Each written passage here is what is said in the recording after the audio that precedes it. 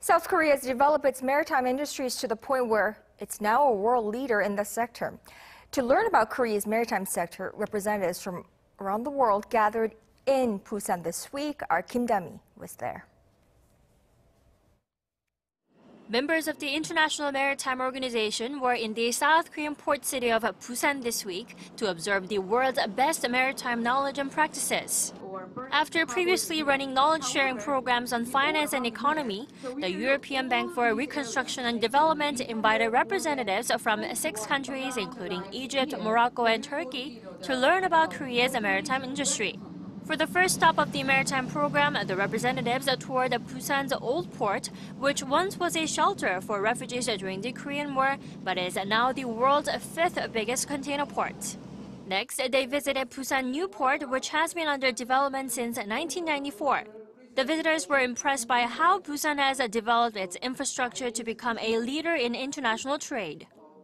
Korea is the perfect example how you can use and develop your maritime domain and the capabilities. And Busan is one of the showcase for the rest of us, for the rest of the world to see how we can develop also in that direction, especially in developing our port infrastructure, port sector, and to attract also the foreign trade in our ports.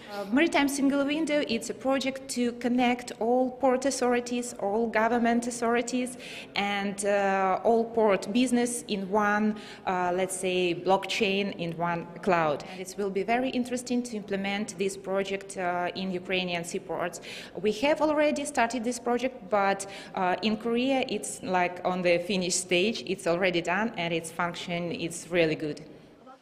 Nurturing its shipping industry from the late 1990s onwards, South Korea has reached a stage where it is able to pass down its knowledge and experience and become a rule maker in maritime policy as well as in the shipbuilding industry. As a country that transformed itself from a recipient to a donor nation, South Korea is qualified to pass down its knowledge.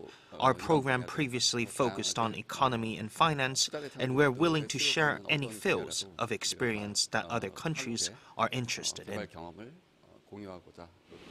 These representatives will take the knowledge they've learned in Busan back to their home countries, but they'll return to Korea in the near future to explore other fields of Korea's expertise. Kim Da-mi, Arirang News, Busan.